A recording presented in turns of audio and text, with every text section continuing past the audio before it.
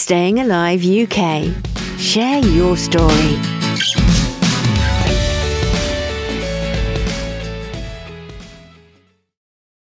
Welcome to the Share Your Story podcast, Alan. How are you today? Yeah, good morning, Michael. Do you know what? I'm absolutely fabulous. My glass is always half full, never half empty, so I'm up for this big time. Oh, you're a man after my heart. Yeah, that's brilliant news. I really like that positive attitude towards life. So that's brilliant. Thank you so much for coming on the podcast. I'm really looking forward to hearing your story. And I know our listeners will be absolutely fascinated to hear your story too. So as I do with all of my guests, I ask the first kind of opening question that everything will flow from. And that is, Alan, tell us a little bit about your personal life. So where were you born? Have you moved around? Yes. Your education, and then we'll go into your first job and your career to current day. So over to you, Alan. Yeah, I mean, you know, if I was, I've had, well, up to date, I've had an amazing life. I really have. I've even published many books, including my autobiography. But we'll talk about that a little bit later. But I was born in 1957 on Merseyside, 12 years after the Second World War. Oh, sorry, 12 years after the rationing of the Second World War. Not that I remember any of that. And I was born into a loving family. I've got two brothers and born on the Wirral. And then my education actually was abysmal because I ended up spending more time having fun than I did actually learning. And I look back now and I think, well, I wouldn't change anything, because one thing that sticks into my mind was my headmaster saying to me many years ago, he said, "Bates, you are going nowhere in life." And I remember about 20 years ago, I was live on television in Europe with my own TV show. And I was standing in the green room. I was mic'd up, had been to makeup, and I was ready to go. It was a live studio set. And then I walked around the production room, seeing everybody flying around, doing the presenters, everything else. And then I suddenly thought back and thought, do you remember Mr. Gordon, my headmaster, saying, "Bates, you're going nowhere in life." And it was such a really cool moment for me, because I didn't plan the way things were going to turn out. But so education-wise, not brilliant at all. I was good at engineering. I was good at making things. I loved fixing things.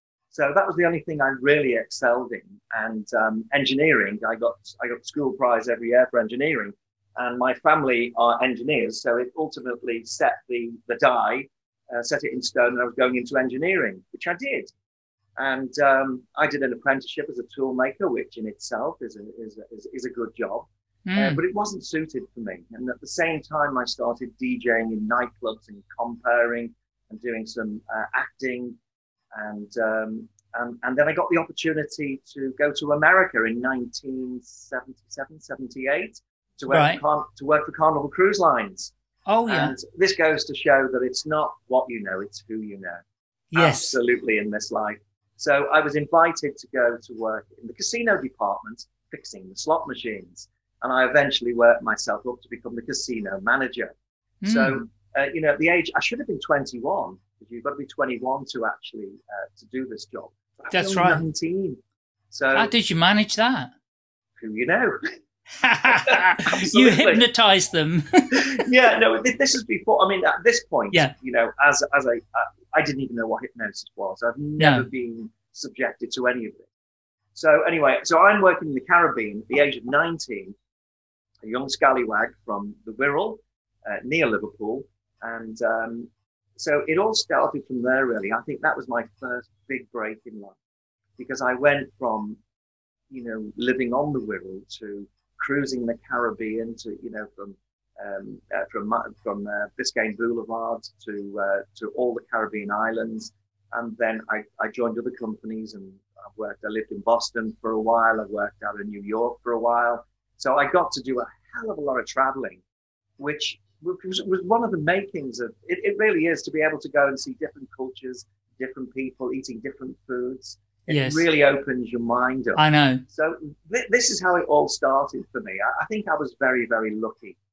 And then at one point I was working in a casino, and there was a Scottish illusionist on board. He was an entertainer, and he could use hypnosis.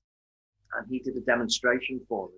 Yeah. I thought, this is crazy. I really don't believe this. Would you like me to tell you the story? What happened? Of course, yeah, absolutely. Right, okay. Yeah. All right, because it is part of what brought me into the world of hypnosis. Absolutely. And that was I was with a young American girl. My casino closed at 1 o'clock in the morning. I met her at the disco. We're having a few drinks. Everything's going really well. She's a very, very pretty young American lady. And this particular Scottish guy, when he'd had a few drinks, he was a bit obnoxious and you didn't want him around. He'll spoil your fun, so to speak. So I saw him come in staggering over and he said, "Can I come and join you?" And I said, "Do you mind?" I said, "I'm in company. Maybe we'll have a drink another time." And he said, "I'll bet you $5 I can get her to leave you in 5 minutes." And I said, "Well, okay then, if I give you 5 minutes and bet you $5, will you go away?"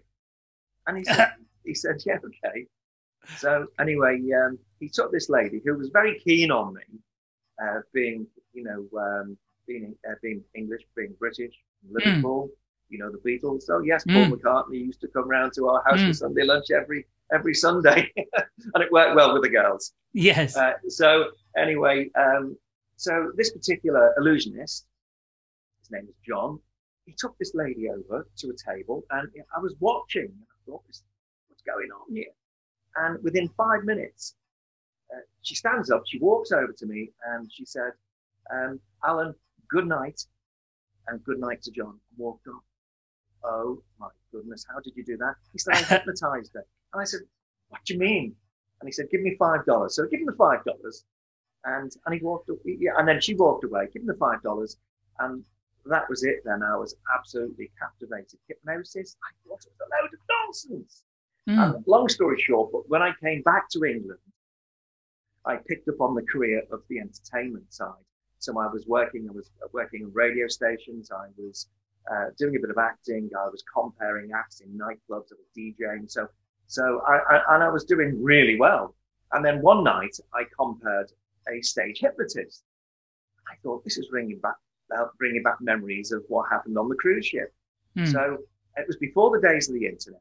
So that was it. Then I thought, I'm going to study this a little bit more, not for hypnotizing girls, but just to see what it's all about.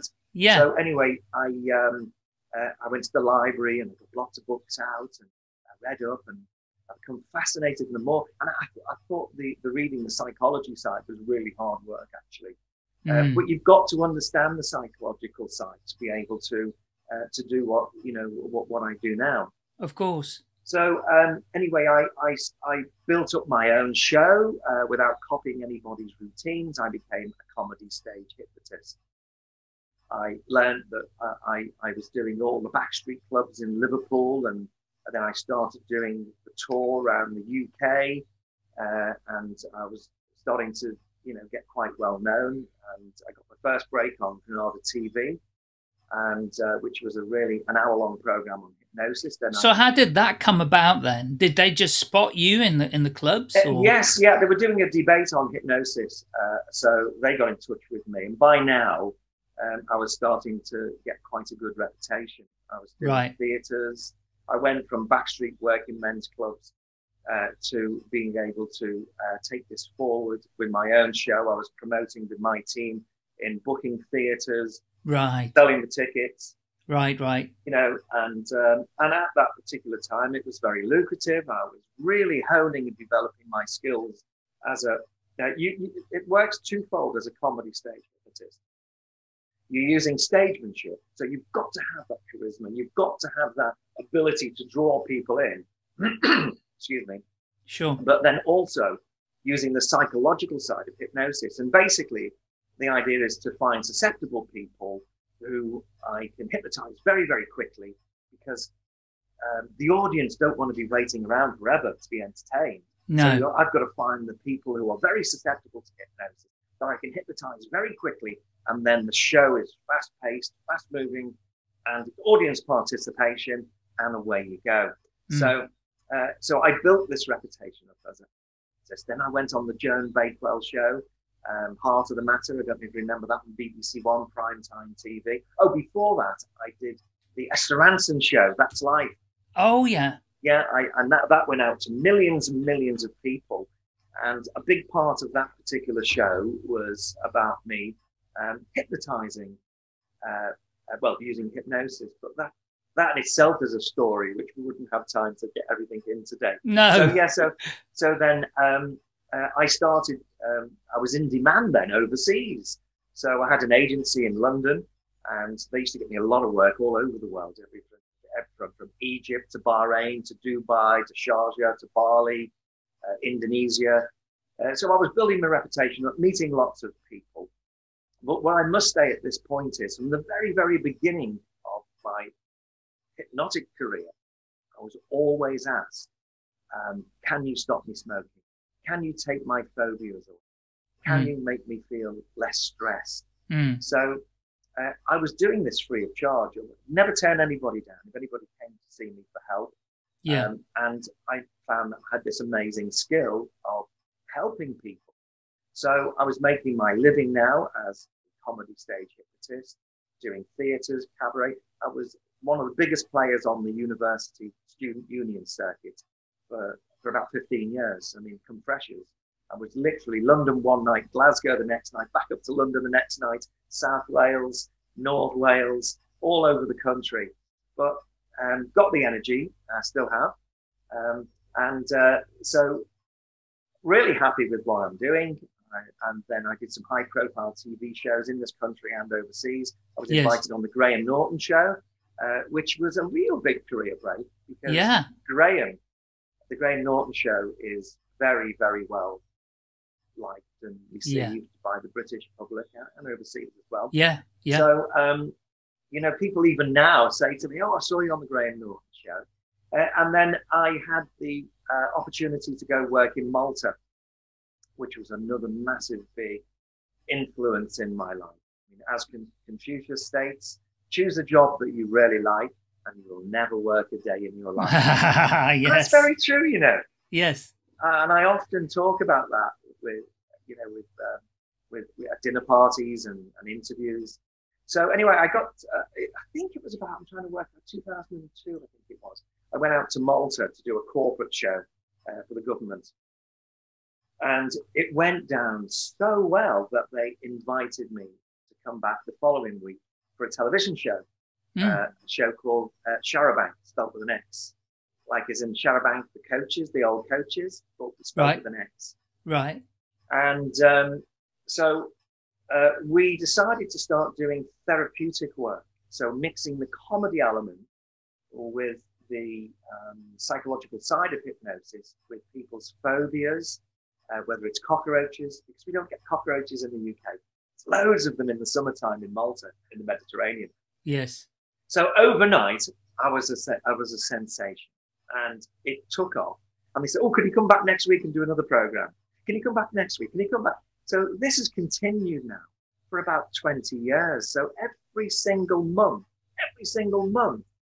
for the last 20 years, I've been going over to Malta, and not all for television, because when I started doing the therapeutic work, and then I was qualified then as a qualified UK British hypnotherapist, it went from entertainment to my services being required as a therapist. Yes. So and the transition became smooth. It was great. I still do. Well, I don't do the stage work at the moment because of COVID, the situation we're in. But I continue to work as a therapist because I'm working with people with mental health issues. Yes. So unfortunately, the summer of 2020, I had to stop traveling to Malta, but I went back in September, October, November. Yes. And then because of the quarantine situation, it was I couldn't actually travel because if I travel to Malta, I have to quarantine 2 weeks before I do my work, and when I get back. So at the moment, that's all on hold. But the transition went from entertaining people with hypnosis over to working basically as a full-time therapist. And that's what people know me for, more so now as a hypnotherapist. But I still do, or I will still be doing, the entertainment side, because there's a long-standing organisation in Great Britain called F.E.H, the Federation of Ethical Stage Hypnotists. It was set up in the 1970s by eminent stage hypnotists at the time, who were very well known, who have now passed away. And I picked up that mantle, and I'm actually now the chairman of the Federation of Ethical Stage Hypnotists. Right. Well, we deal with local councils regarding licensing matters. We deal with disputes if people are making television programs and they want serious advice on how hypnosis works, and practitioners. They come to us as an organisation, and as the head of the organisation, they come to me. Yes. So that's interesting. And then I went to writing books. I started off with a book. I thought I'll do an autobiography called Hypnotic Star, which, looking at it now, it was very poorly written and absolutely dreadful. And I don't promote that. It's not available to buy. But Right. I replaced that with Alan Bates' Wide Awake, which was the third biggest selling book in Malta about 6 years ago. Right. And when you're doing quite well when people are parodying you in Parliament, and when you go to the airport, your books are in the duty-free lounge. Yes. And then quite often I thought to myself, Mr. Gordon Bates, you're going nowhere in life. And I thought, wow, if I could just go back in time now, because I tend to get really excited when I'm talking about my work, because I love what I do. Yes. I'm not sort of big-headed in the fact that I'm pushing my image forward. I just love what I do. I love helping people. I love entertaining people. But going back, I'm unsure of the date without checking my diary. I think it was 1993. I was invited to go out to Brunei to entertain Princess Hiran Hanak Hamida, and it was her birthday. And I was invited. There was a singer at the time, an American singer called MC Hammer. Yes. I don't even remember the song. Can't touch this. Yes, yeah, of course. Yes. Well, he was booked to do a show on her birthday, and for some unforeseen circumstances, he let her down. So it was last minute. I got this telephone call in the middle of the night. Alan, can you come over to Brunei? And the next day I thought, was I dreaming then? And then 2 days later, I got the air tickets through, first class, Singapore Airlines. Oh, wow. So I went out there, and I can't talk too much about it because of them being a royal family. And, all I can say, it was the most amazing experience that I've had up to date. To be able to stand, it was an afternoon show, to be able to stand up and say, Your Royal Highnesses, ladies and gentlemen, good afternoon. It was just like, Mr. Gordon Bates, you're going nowhere in life. And I'm addressing and performing for the royal family of Brunei, which was absolutely amazing. And since then, I've been out to that part of the world, Southeast Asia, many occasions. I've done big comedy festivals in Jakarta, and I'm opening an office as soon as COVID's finished. I have an agent over there, and we're going to replicate the Malta model, and we're going to take that over to. I've already done television in Asia many times, but doing it on a bigger platform as soon as we get COVID out of the way and we can travel. But just a question on the Malta model. Yeah. So essentially, what is that model in Malta that you're... The Malta model, it started off with entertainment, went into the therapeutic side. Yes. Because when people can see you demonstrating, because we made many television programs, many episodes of Charabanc, and it was billed as, Alan Bates on Charabanc, which built my reputation. So I was a household name in Malta. So people knew that if they had psychological issues, whether it be stress, anxiety, wanting to lose weight, stop smoking, phobias, that's the main area. But I also work with children. I work with suicide cases. And it's not, the amount of things that people, I've written a book called Trade Secrets and Confessions of a Hypnotist. These books are available on Amazon, and they explain some of the cases. Everything's confidential, nobody's name or even the countries are masked, so that I'm not sort of referring to, I wouldn't like somebody to pick one of my books up and read it and think he's talking about me. So I've changed it around a little bit, but there's no way that that person could be identified. But yes. I'll give you an example. 2 years ago, I lose track of time. I think it was about 2 years ago. I had an elderly lady to see me in Malta, and she had misplaced or lost or had stolen 4,000 euros. Now she had 4,000 euros in an envelope, and she can't remember where she put it. And she was, the senility was starting to settle in, and she wasn't sure whether a housemaid had taken it or whether it was thrown out, or she just didn't know where this 4,000 euros was. She came for a session with me, and under deep hypnosis, I regressed her back, and we found that I got her to relive the memory of what she did with this 4,000 euros, and she placed it at the back of a certain wardrobe in a certain panel on the left-hand side behind the skirting board. And I got a call from my manager agent a couple of hours later to say, yes, it was there. So it's not all about healing people. No. Now, taking off one comedy hat and putting on a therapeutic hat, now I'll take that off and I'll put another hat on with past life regression. Now this, once again, another an amazing time of my life. I'm going between, on the timeline of my career, I'm jumping backwards and forwards, and I hope that's okay, Mike. That's absolutely fine. Yeah, I hope the listeners are keeping up. Come on, wake up. Keep up. That's right. And you're back in the room, wide awake. That's right. Yeah, absolutely. So, just an interesting point here. Whenever you watch a television program with hypnosis, even my TV shows or anybody else, Paul McKenna from the old days, you never see hypnotic induction. Why? No. Because it's against broadcasting standards to an Ofcom to broadcast a hypnotic induction. Because could you imagine this? You know, there's a few million people watching my show and I'm hypnotizing them, taking them into a very, very deep, sleepy state of mind. You can have some little old ladies who've got the tea in the oven and they're sitting there now. I will lock my fingers, they're locking tightly together and I'm falling fast asleep. Meanwhile, the dinner on the stove is set on fire.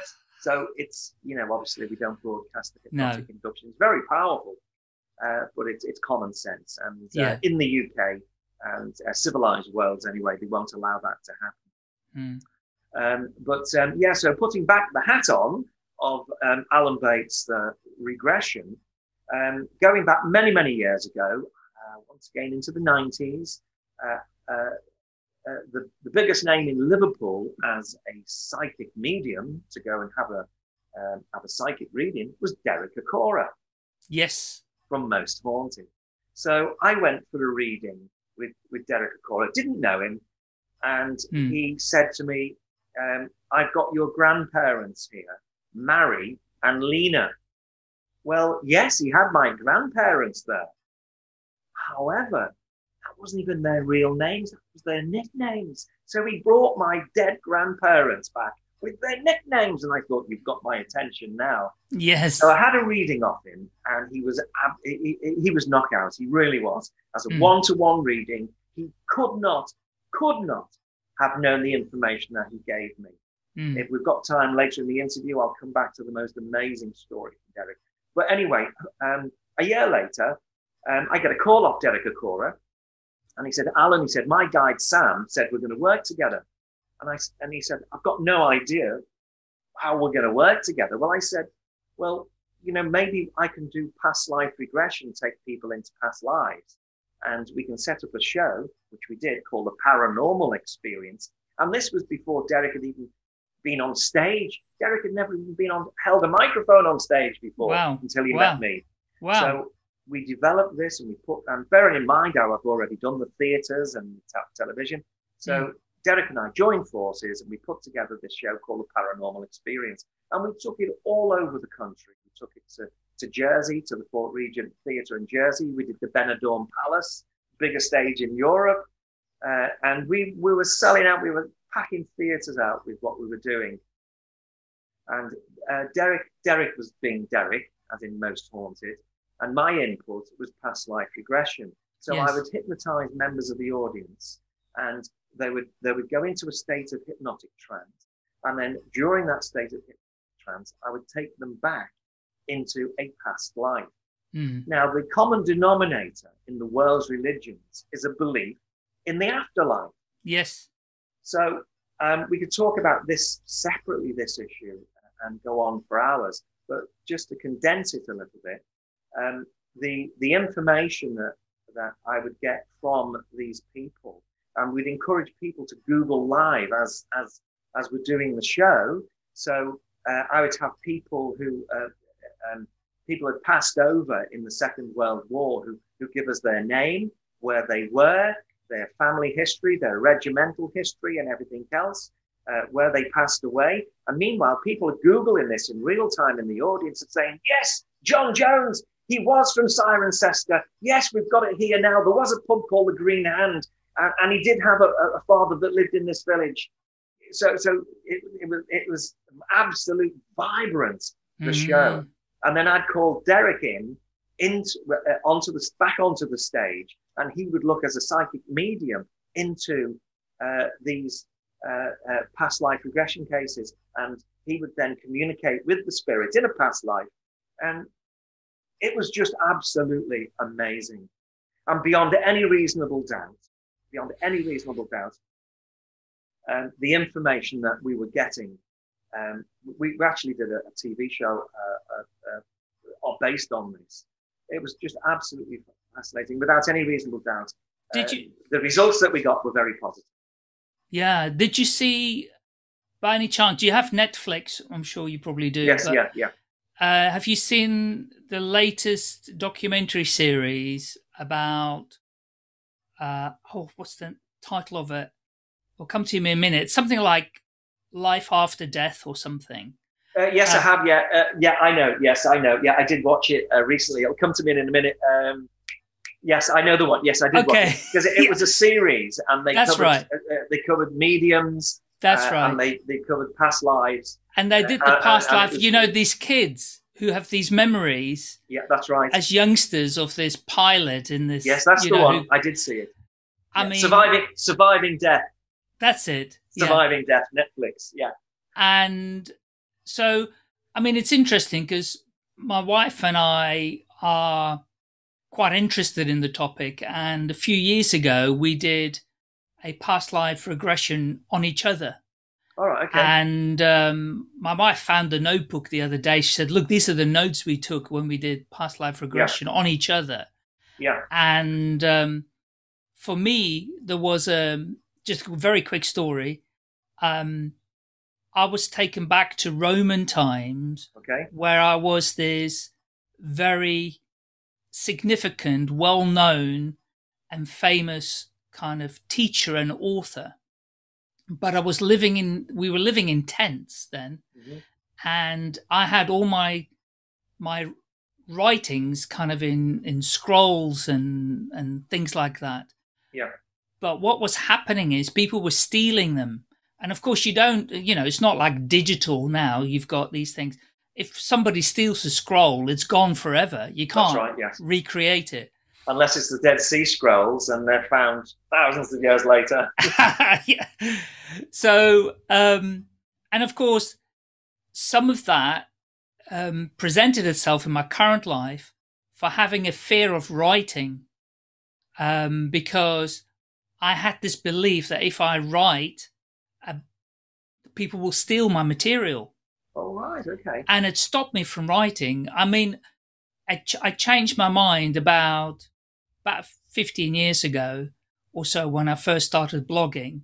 So, and I've written a lot of blogs since then. So, I mean, it's kind of gone now, but it was very interesting. Your past life was reflecting into this life. That's right. So it was very interesting how it was stopping me from actually getting on and doing some writing, I had an interest in it, but it stopped me. I mean, I'm not a published author. well, we're just starting actually, but even so, I've still got tiny bits of kind of hesitation in that area. Mm-hmm. And I think past life regression can be both fascinating and interesting, but it can also be very healing. Yes, absolutely. Well, if you look at Tesla, vibrations and frequency. Okay. Yes. Truly don't know how I do what I do. It's no matter what you do in life, you have to get results. And I work very hard as a hypnotherapist. I have a clinic in Bebington on the Wirral, which is near where I live, which I'm available for any clients that live on the Wirral who have psychological issues and they want to do something about them.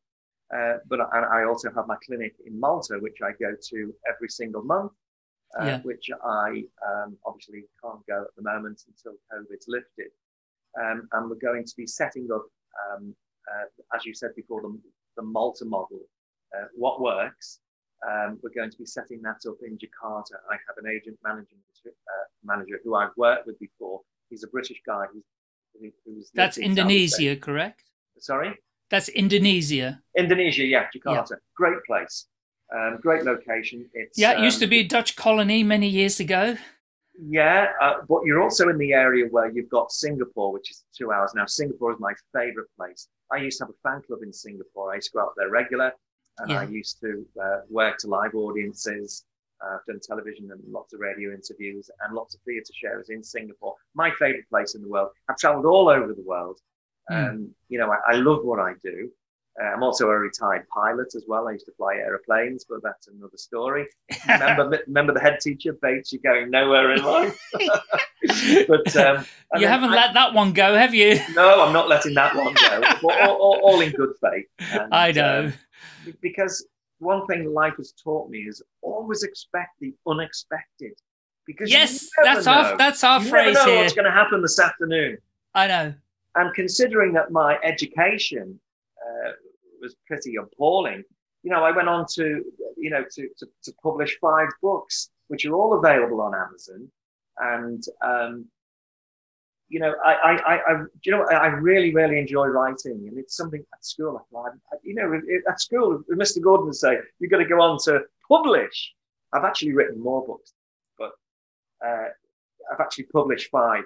And my favorite 2, my last book, which is based on UFOs and the paranormal, and also I wrote a book called Alan Bates' True Ghost Stories. They're available on Amazon, and I like to look at it.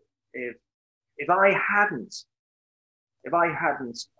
put pen to paper, so to speak, and published them books, and I was to read that book, would I enjoy it? And just 2 weeks ago, I picked up UFOs Wide Awake. UFOs It's Time to Wake Up. And I read it unbiased by being the author. And it was fabulous because I covered everything from ayahuasca, DMT, to Hitler's fascination with the paranormal, to encounters I've had personally with UFOs.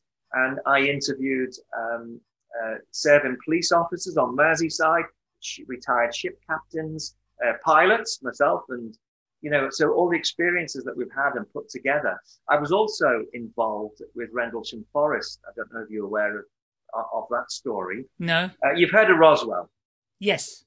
Roswell is the world's biggest conspiracy, for want of a better word. Yes. It did happen. There's no doubt about it. So Rendlesham Forest was Britain's Roswell. Happened in 1980 on the US Bentwaters Air Base, and it was over the Christmas period and Boxing Day. I'm not going to elaborate too much on this because it's a massive story in itself, and it's still ongoing now. But I was invited for a TV documentary along with Nick Pope, who was the ex-Ministry of Defence, the British X-Files, and also Colonel Charles Holt, who was the deputy base commander. With the production company flew him over from America, and on the 30-year anniversary, we sat in Rendlesham Forest, exactly where this UFO landed. The British police were involved. The American policemen all witnessed it. It's all there. It's a fascinating story for So the where viewers. is that? It's in Suffolk, not Suffolk. far from Ipswich. Right. And my input of that was to hypnotize a local lady who claims to have been abducted locally by UFOs. Right. And read into this as you will, but it was fascinating. It brought back memories of doing regression with Derek Akora. But I regressed this lady, and she was the host for this alien being who was communicating through her to me. And it was like watching a ventriloquist work, because her vocal cords were not in sync with the voice that was coming out. It was really strange. But the big question was, in 1980 with Greenham Common and nuclear disarmament, and the Americans were not supposed to be storing nuclear weapons on British soil, but they were. And when I put the question to Colonel Charles Holt, can you answer that question? And he came out with the classic, I cannot confirm, but I cannot deny. In other words, yes, of course we were having nukes being stored there. And it's interesting because, just listening to, just watching Ancient Aliens and Nick Pope, who is an amazing guy, amazing speaker, Richard Von Daniken, Chariots of the Gods and everything, they've all got evidence. They all know that we've been visited, and as I say, this is, maybe we could talk another time about this, about my book UFOs, because it's a fascinating topic, and I think the trouble is people want to believe and they are too scared to believe at the same time. It's one of these really tricky areas for people to get their mind around, and doesn't matter how much evidence you show and say this is real, and people are going to go, yeah, but where's the proof? Well, here's the proof. Here's the proof. Yeah, we have proof. It's up now. Now MUFON, which is the network in the United States. Well, it's up all over the world. They're basically saying now it's up to the government to prove it doesn't exist, because we have that evidence to prove it does exist. But just think about this for one moment, Michael. What would happen? What would happen if disclosure came this afternoon? The stock markets would collapse completely. The world would go into disorder, loss of humanity. People wouldn't go to work. The supermarkets would run out. The petrol stations would run out. It would be lawlessness like you've never believed. We only have to look at what's happened with COVID, trying to get toilet roll, trying to feed your children when there's no food in the supermarket.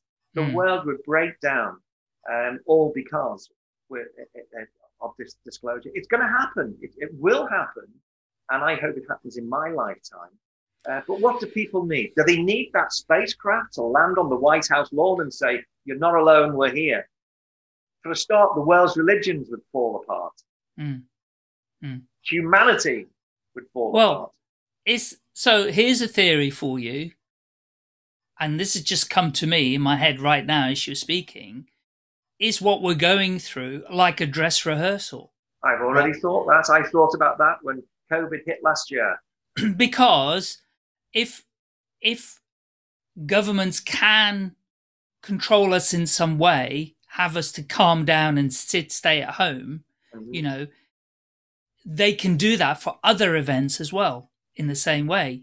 Yeah, if you look at the research that's going to be, the think tanks that are going to come from this now, there's people studying this now, studying people's behavior and how people behave and what to expect, because something's going to happen in the future. We don't know what, but it will. Yes. Nothing lasts forever, no. And I think that, if you look at virtue of the fact that if extraterrestrials can come to this planet, whether they're using different propulsion systems, wormholes, the Eisenhower-Rosenberg wormhole theories to get to this planet, or whether it's just slipping into different dimensions, If they can do that, they're obviously more advanced than we are.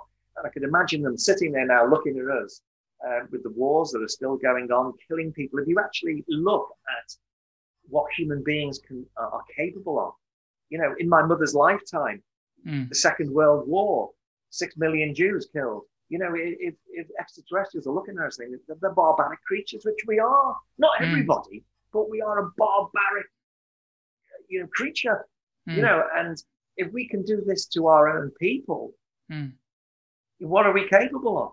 You know, it's just, it's going to be interesting because there's so many what ifs and, you know, buts and maybes, but I do believe that we will get disclosure at some point.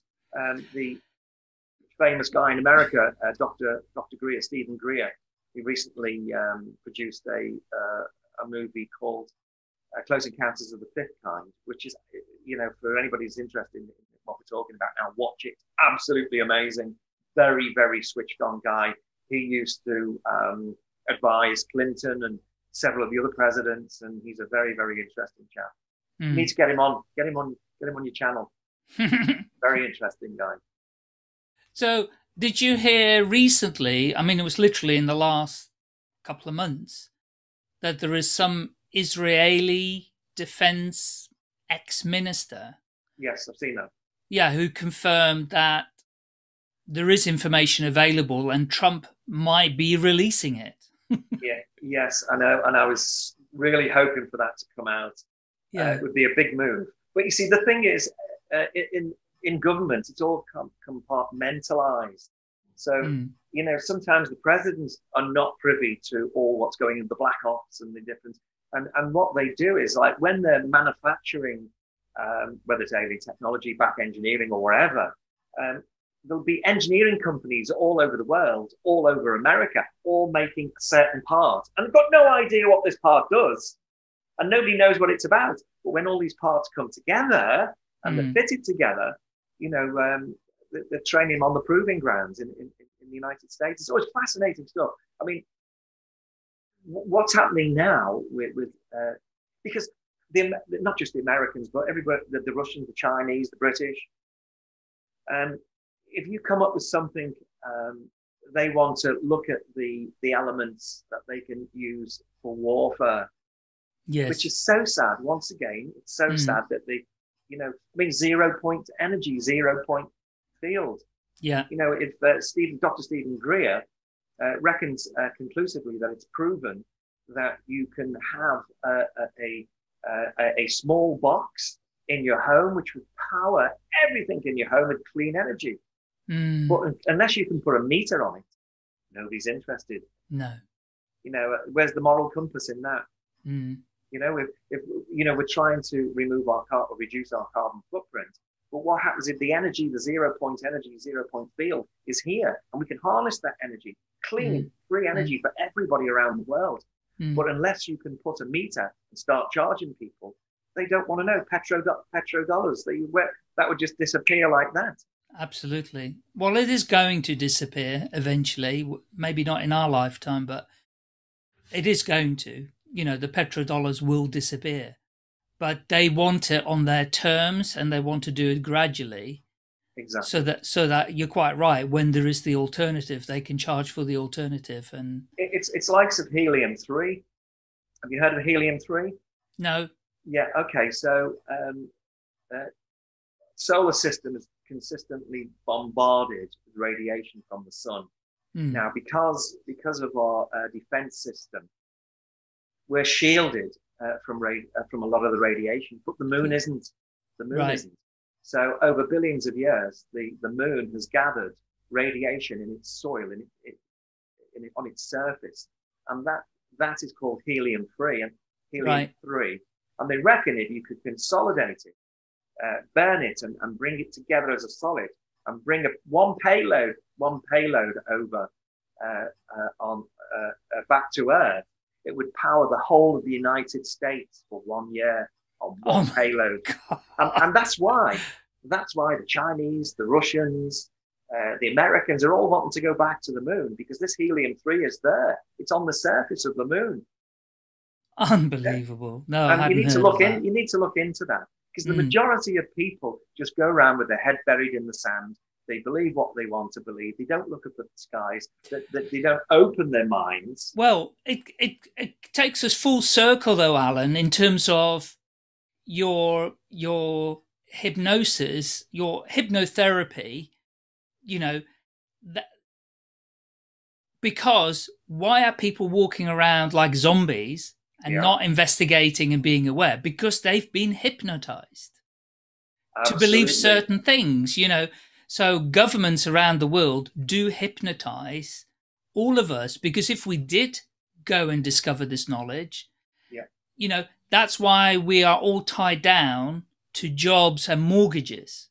Yes, that's because right. if we have jobs and mortgages, we will stay quiet and we won't ask the difficult questions, because the only thing we have to focus on, as you said earlier, is feed our children, get money to pay for a house and feed our children. That is the basis where they want us to live at. So, yeah, governments are very responsible for hypnotizing populations and keeping them silent. Absolutely. And if you look at what hypnosis is, nobody has a true definitive answer when I get asked, what is hypnosis? An altered state of awareness? How does it work? If you think about the sleep state, human beings, we as human beings sleep between 20 and 30 years of our lives away. So 20 to 30 years of my life and your life is spent sleeping. Nobody questions that. It's just something we do at night. Or, you know, we as human beings, we can't function without sleep. We have to go to sleep. But during that sleep state, what is actually happening? Is that the reality and we're living in the dream world? Or is it the other way around? It is fascinating. It is absolutely fascinating. But as a hypnotist, wearing different hats, whether it's for regression therapy, whether it's past life regression, whether it's comedy entertainment on stage, the actual hypnotized state of mind is all the same. Okay. Yes. And most people, it depends what you want to do with it. You've got the subject hypnotized. What do you want to do with that subject? Do you want to take them into a past life? Do you want to try and heal them of their psychological issues? Or do you want to purely entertain them on stage? Either way, that state of hypnosis is a very, very powerful state of mind. There's no doubt about that. Well, the first time I was hypnotized was by my uncle in Florida, just outside Miami, when I was 15 years old. I'd traveled from a place called Suriname, which is like Dutch Guiana, next to British and French Guiana, South America, where we were living. And my sister and I, for our 15th birthday, could travel to Florida to be with my aunt and uncle, and for like a week or so. And he used to do this as a bit of a hobby, hypnotize people. And so I was 15 and he took me back to age of 4 and he asked me what I saw. And I can't remember exactly all of the things I said, but I remember my voice changed to that of a 4-year-old. I spoke like a 4-year-old. My English wasn't that good then, but I spoke in English, but I spoke like a little boy, and the language was very strange. I could hear some of it. I could hear it, but I couldn't stop it, if you know what I mean. It was very, very bizarre. Yeah. Absolutely fascinating. And so, I mean, that was a totally real experience. And, you know, they told me things that I didn't remember of what I did and said. And so it does make you wonder what the brain holds on to and what the brain is, you know, capable of. Because so we only use a tiny percentage of our brain capacity. Yeah. And we think the same thoughts every single day. Yeah. Which is another thing, because through thinking the same thoughts every single day, we hypnotize ourselves too. Well, all hypnosis is self-hypnosis. Albert Einstein said in 1920 that the conscious mind is just the tip of the iceberg. The iceberg is the subconscious. And, Yes. you know, he nailed that one big time. I mean, Yes. talking about changing your voice when you will regress, I once did a documentary with a guy called Gary Dakin, who was a trans medium, and it scared the life out of me because he came out to my house. We did it in my home, and I regressed, and I've never seen anything like this before, where a medium, a trans medium, can literally transform into somebody else. And this particular guy, his face changed, his jaw dropped like he had Bell's palsy, his eye dropped down, the saliva was just dripping down his chin, and the voice that came out of that mouth was not Gary Dakin. And he told me a couple of personal things, which I won't go into here live, which came to fruition many, many years ago. But his parting knowledge was the Earth is going to be hit with an asteroid, and I can't remember now how many years ago. Sorry, in what date it's going to be hit. Well, we know we can't get round that. One day we're going to be hit by something, and it's going to cause a lot of trouble. You know, for the inhabitants of the Earth, like what happened to the dinosaurs many years ago. But yeah, I mean that in itself is, you know, what are we tapping into when we go into this state of mind? Now, when I'm doing the regression, I always give my clients, if it's a one-to-one regression or if I'm working with an audience, and the options I give them, the information that we get during a past life regression, is that information being passed to us genetically? So the way you might have your grandfather's illnesses, your mother's looks, your father's personality, is it possible that this information is coded down the gene? Right. Or when I do this, am I opening channels very, very similar to a psychic medium who's tapping into the Akashic field? Yes. Tapping into the energy of the universe. Now, this, I believe, is where this is where I believe that religious and non-religious scientific folk can come together. When we pass away, the energy that leaves us, whether you call it energy, whether you call it soul, spirit, or whatever, or when this leaves the body, where does it go? If you're religious, you can say it goes to heaven. If you're on the science level, you will say it goes into the Akashic field, which is all the oneness. And I believe that we are all a oneness. From the Big Bang, we are all connected. And I believe that the energy that when we pass away, it would be such a shame that what we've learned and our life's experiences just to be switched off, snuffed out with a switch of a light switch when we die. And I believe that this energy goes into the Akashic field, and maybe a good practitioner, a regressionist, or a medium, a psychic, can tap into this ether, can tap into this atmosphere and bring in that energy, bring in the souls of people parted. Yeah. It's fascinating, isn't it? It's incredibly fascinating, and you know, you must get such fantastic information from people about themselves, about their past lives when you're doing this work. Absolutely. And it must be satisfying for you, but for the individuals too. Yeah, absolutely. I've had people who in this life, they've had recurring dreams for years and years and years. One particular lady was drowning, and she used to have it very regular, and it used to scare her terribly, where she would be, it was like as if it was really happening. She was dreaming, and just as the ship's going down, she wakes up. So she didn't know anyway, she came to see me for regression therapy. And I took her into a past life, and it turned out that she was actually on a ship, and we got the name of the ship, where it departed from. It was Spain, going to the Americas, and we got all the information for her. And then she actually visualized the continuation of the dream. And she actually did drown on that ship. Oh my God. So, you know, to get that, I mean, I did a regression show a few years ago on the Wirral where I live. And I had a young, he's only about 19, a young chap who was regressed into a past life, and he was. An audience show. We had about 300 people in the audience, and he. I regressed him back to around about 1861, and he was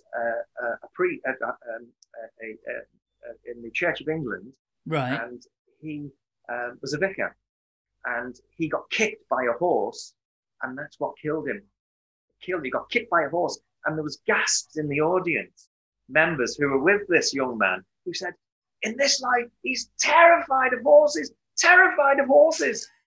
So in a past life, is this trait passed on because he was killed, he was kicked by a horse and died. And in this life, he hates horses and he doesn't know why.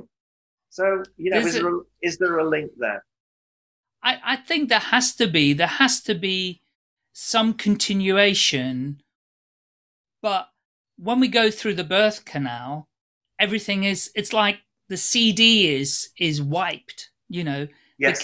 The cassette is blank. That's right, yes. You got a blank cassette, you got a blank record player, well, and you've got to start again. But that CD still has some bits left on it. Yes, that's right, yes. The bits absolutely. Of your song still on the CD, and that's what shows up in your life in other ways. Absolutely. Yeah. And here's one for you, which I only heard recently, which I think it's absolutely fascinating. And that is what if when you die, when you're passing away, that white light, that white tunnel that they say you go into, maybe that's the lighting of the maternity ward as you're going through to be born again. And the light that you're seeing at the end of the tunnel is the light in the yes, that's a good one. Maternity ward. Yeah, I thought that was quite good. Yeah, I don't, it's not real, but I just like the idea of that. So are you aware of the experiments that were done in the 1860s with a medical doctor in America, the deadweight experiments? No. Oh, in Massachusetts. His name will come to me in a minute. I'm just drawing this from recall. Yeah. A great example, Dr. McDoodle. You can Google this. Your viewers can Google this. McDoodle. I'm sure his name is McDoodle, and he was frontline in a hospital in Massachusetts, and he was with patients who were in the later stages of their life when they were dying. And he thought, well, and basically the experiments that he set up were, he set a set of scales up that were so as accurate as they could possibly get in that time period in Massachusetts. And he would be measuring people lying on the bed. And then when they passed away, they lost on average about 7 grams within a few seconds. 7 grams. So, yeah, very grams. specific. Was it 21? No, beg your pardon. 21 grams it was. 21 grams. 21 grams. The weight when they were alive, the moment of death, they lost 21 grams. Now, if that is energy that's leaving us, you can't destroy energy. You can manipulate it. You can change its form from nuclear to thermal, or what if you look at the physics side of it, but you can't destroy energy. So where is that energy going? Is it going into the Akashic field, ready for the reborn, rebirth? Have you come across Anita Morjani? Have you read? Sorry? Anita Morjani. She has an amazing story. She had a near-death experience, and she had lymphoma. And she literally, within minutes of dying, and she crossed the other side and saw some things and had some discussions on the other side and decided to come back. And some of the things that she witnessed, she's an Asian lady living in Hong Kong. I've met her several times and I've been to some of her workshops. Yeah, the name is familiar, but she's a Hay House. She was discovered by Wayne Dyer, Hay House author. Yeah, and she's now a Hay House author as well, with her book which is Dying to Be Me or something. Yes, I am aware of it. But there's so many interesting people out there. Dolores Cannon, she's passed away now.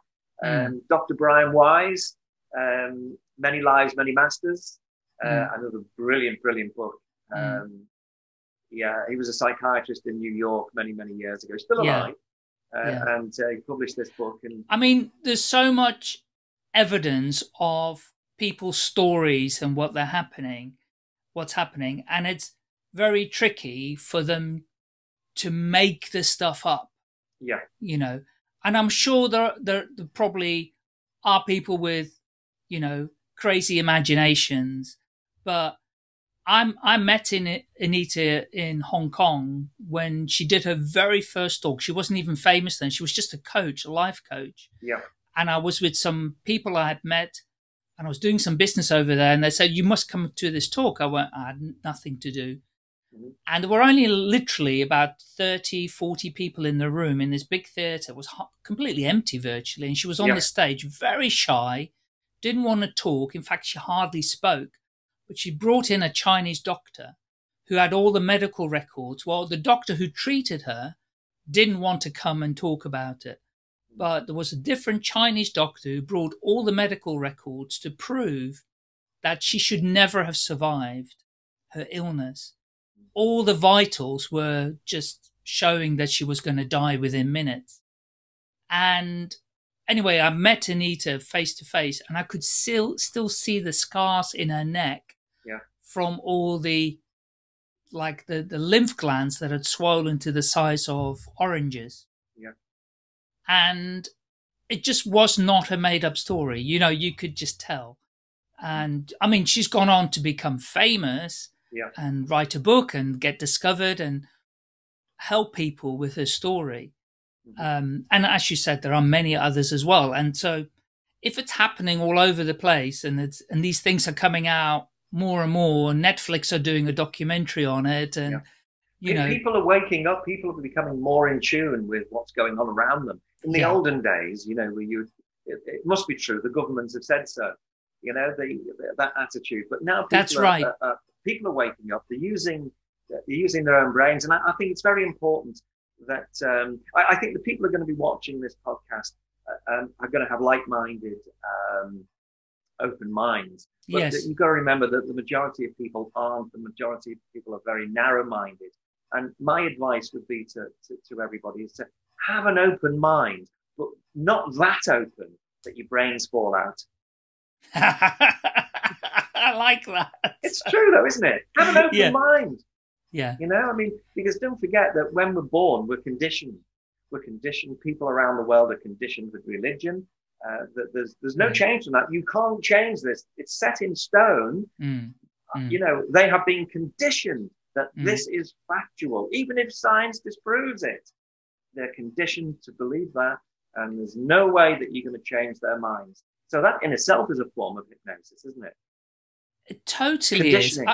I remember my mother, who she's passed on now, but she was Anglo-Indian, and she went from a Hindu religion, although she had a very British upbringing, so you could almost say she was Church of England, but she married my father, who was Catholic, and they lived in Amsterdam. We were born into the family, obviously, and then we were still going to Roman Catholic Church, and once a week on a Friday morning, there was a very early morning mass, like 6 o'clock in the morning. And I was an altar boy, on my knees, falling asleep, having to ring the bell every time, watching the priest, every time he drinks, you know, the blood of Christ and whatever. And I have to ring the bell, and I'm like falling asleep. And it got to me then. I went, seriously, this is what it's about?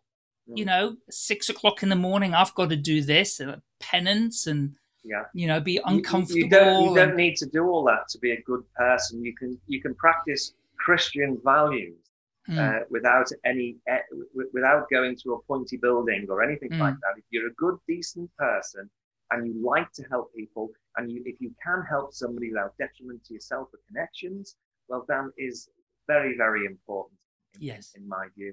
Yeah. You know, if there is a little place up there for you to go to, if you're a good, decent person, you will eventually go there. Wherever that might be. Yeah. Alan, we literally could speak for hours on this topic, and really, really fascinating. So share with the listeners, how can they get in touch with you for your services? There's different mediums. If you're in the UK, just Google me, www.alanbates.tv, or you can go into the hypnotherapy services. This is based for people on Merseyside, from Chester to Liverpool to North Wales. That's my catchment area for people coming to see me for psychological help. If they're in Malta, you just have to Google me, and I'm all over the social media platforms. Likewise on Facebook. And if anybody's interested in purchasing any of my books, they can do. They're all available on Amazon. My favorite one, which was my last book, UFOs, It's Time to Wake Up. Trade Secrets, which I discuss how to do this, how to become a hypnotist, and what you need to know, the history. Also Confessions, which is a good read for over 18s, because there's quite a lot of interesting adult material in that. Okay. Confessions of a Hypnotist. The autobiography, Alan Bates, Wide Awake.